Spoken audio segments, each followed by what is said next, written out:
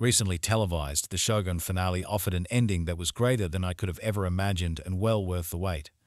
I became interested in researching the actual historical individuals further and figuring out what happened after we left this show, because the novel, the 80s miniseries, and this show all kind of ended at the same time. Naturally, we saw the Battle of Sekigahara in the flash forward, but what happened next? What became of the winner, loser, and numerous other characters who stayed in Edo and Osaka? I had intended to respond precisely to that. Let us thus begin. These historical occurrences followed Shogun. A heads up that there will be spoilers in this video. Sekigahara battle and Ishido's demise. Many viewers had hoped to see this battle in the series, and we were treated to snippets of it in Toranaga's speech to Yabushage. About the actual Battle of Sekigahara, it was a pivotal conflict that determined who would win the Eastern Army under Ieyasu Tokugawa or the Western Army under Ishido Matsunari.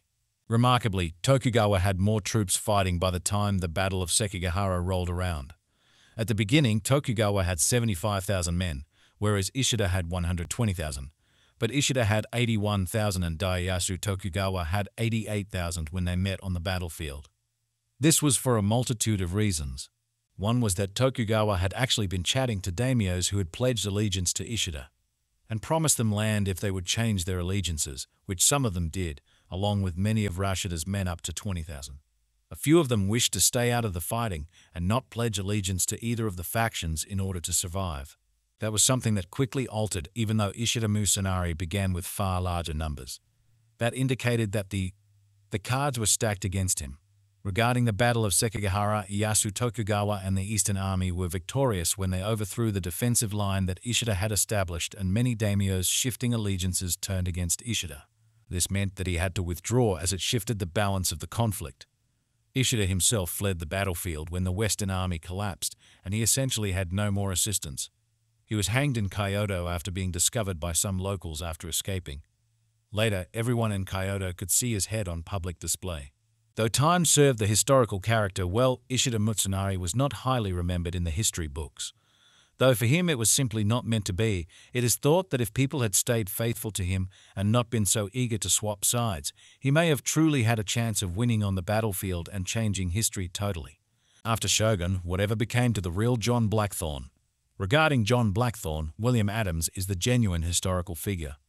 As we left him in the program, he was given the task of helping to construct Japan's first Western-style ship, which was eventually finished and weighed around 80 tons.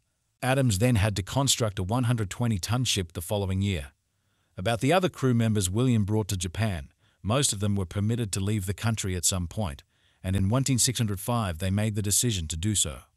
William Adams was finally named by the Shogun as a diplomatic and commercial counselor after the latter had come to trust him, and he later became his personal advisor on all matters pertaining to the West. William Adams demonstrated his learning of the language, acceptance of the culture, and total transformation from his initial perception by becoming the official interpreter. He would dress in Japanese clothes, and when additional Englishmen eventually arrived in Japan, he would rather be among the Japanese people. He was no longer the barbarian. Eventually, he was also allowed to enter the palace whenever he liked and to communicate with Ieyasu Tokugawa as and when he needed. Tokugawa respected Adams, but unlike many of the other crew members, he never actually let him leave the nation. William sent money to his English wife, even though he was not permitted to depart. Because he didn't have to do that, but he did. I think it revealed a very intriguing aspect of the character. Even though he had a wife and kids back home in England, he finally wed someone else in Japan, where he had 2 more kids, 1 daughter and 1 boy. William expressed in the letters his great admiration and concern for the Japanese people and their culture. Blackthorne called the people in Japan savages in one of his first remarks on the show after arriving there. But he developed to respect and comprehend them during the show, and that attitude transformed. It makes sense then why we observe that change in the character. William helped to establish trading rights and passes that linked to other countries in addition to the relationship building he conducted with Tokugawa. As such, William Adams was a significant Tokugawa shogunate official. At 55 years old, William Adams passed away north of Nagasaki on May 16, 1620. How come Toranaga was abandoned? Tokugawa. One fascinating incident involving Tokugawa is his leadership of the siege of Osaka Castle. The true Lady Ochiba no Kata and the heir to the previous taker were housed in Osaka Castle, which he intended to seize.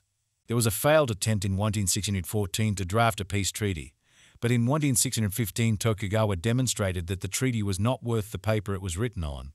He stormed the castle, and with Osaka Castle in flames, Yoridono or Lady Ochibanakata and Hidori both committed seppuku, ending the Toyotomi legacy, the name that the former Taiko passed down. As such, Lady Ochibanakata's allegiance in the FX series was meaningless in real life.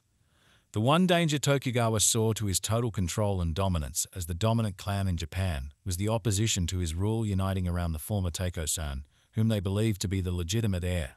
At 60 years old, Tokugawa became shogun, and the Tokugawa shogunate he established would eventually govern Japan for the following 260 years. Only a short while later, in 1605, Tokugawa resigned as shogun, and his son took over. There are other conjectures behind his resignation, but some of them suggest that he might have wished to facilitate the selection of his preferred successor, of which his son was. Ieyasu Tokugawa's power was not really affected by his resignation.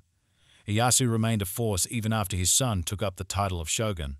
He was merely now assuming the role of retiring shogun. 73 years old, Ieyasu Tokugawa passed away in 1616. Either syphilis or cancer is believed to have killed him. Death to Yabushige never happened. Regarding Yabushige's death, regrettably, that never really happened in real life, even though it was one of the best scenes in the finale. Yabushige's historical model, Honda Masanobu, passed away in 1616, the same year as Ieyasu Tokugawa did. In considering why Yabushige was assigned this made-up betrayal storyline, I believe it may have something to do with the fact that Masanobu supported the peasants during the 1563 rebellion against Ieyasu Tokugawa. He fled nonetheless, and a few decades later, he joined Ieyasu. In the end, he also fought with the Eastern Army and Ieyasu Tokugawa in Sekigahara.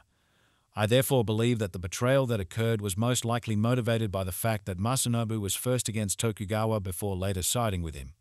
Shogun ended without offering us that last chapter, hence it didn't offer closure or clarity in the conventional sense. Everything about it revolved around us getting inside Toranaga's head and witnessing what he was doing to become shogun. We never saw Shogun turn into the conclusion. Rather, it was only the beginning. It is amazing to consider that Tokugawa established a clan that lasted for a quarter of a millennium during his lengthy tenure as both retired and active shogun. I would like to encourage everyone to try and learn a little bit more about these historical figures who we saw portrayed on screen over the course of a few months, since their stories are really fascinating to read about. And I believe you have a fresh respect for them, the era, and who they were after seeing the performance. Here are then the historical occurrences that followed Shogun. To view other videos about Shogun, click the card in the upper right. I have dissected every episode of the show and gone into each historical person individually. Visit the channel to view further footage from the show. Regarding Shogun, what were your impressions? Tell me what you think in the space provided for comments below. I appreciate you watching the video as usual, and I'll see you in the next one.